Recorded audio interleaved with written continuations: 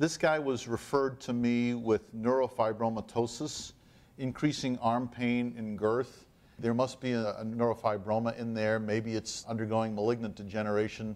Let's biopsy this. Would you please help arrange for that? And so I looked at some of the imaging studies, and you can see this. He's got kind of a big arm there. It's hard to say what's going on. But let's look at some of the imaging studies. Well, the bone is a little scalloped there, and boy, what is going on in the arm here? And certainly you can see that phase encoding artifact ghosting there. That's no tumor. There's a lot of blood moving in there.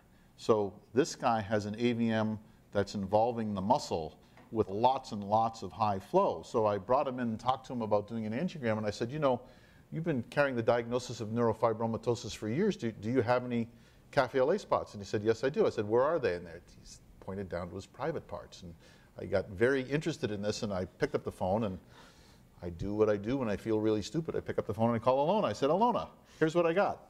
And she said to me, does he have a big head? Yeah, and I looked over, and sure enough, he's got a big head, and so he has... well, he has what's now called PTEN Hamartoma Syndrome. So these are patients who have PTEN mutations, germline PTEN mutations. They have macrocephaly, penile freckling in the males, and they can get different kinds of vascular malformations, but primarily AVMs, often admixed with a little bit of fat, actually. There are arteriovenous shunts that have very large draining varices, and they tend to involve muscle. So they're not something that you could just cut out.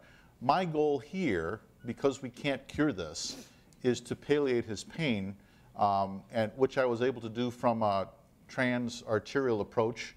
You can see accessing the feeding artery to the AVM, and I think I used liquid adhesive glue here, and that's the before and that's the after, and so we're better off with that, and we've been able to control his pain even though we haven't cured his syndrome or his AVM, and that's one of the judgments we made when we first saw him. So the lesson here is, don't assume that the question being asked of you is the right one, and certainly don't assume that the diagnosis is correct. And in this case, we started finding more and more the more we looked.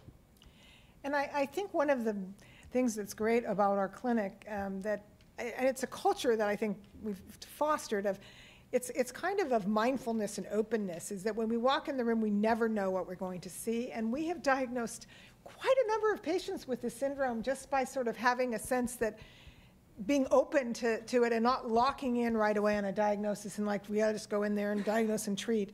And maybe that's because we're not seeing large numbers of patients at each visit, but really trying to think, pull ourselves back a little bit and look at the bigger picture.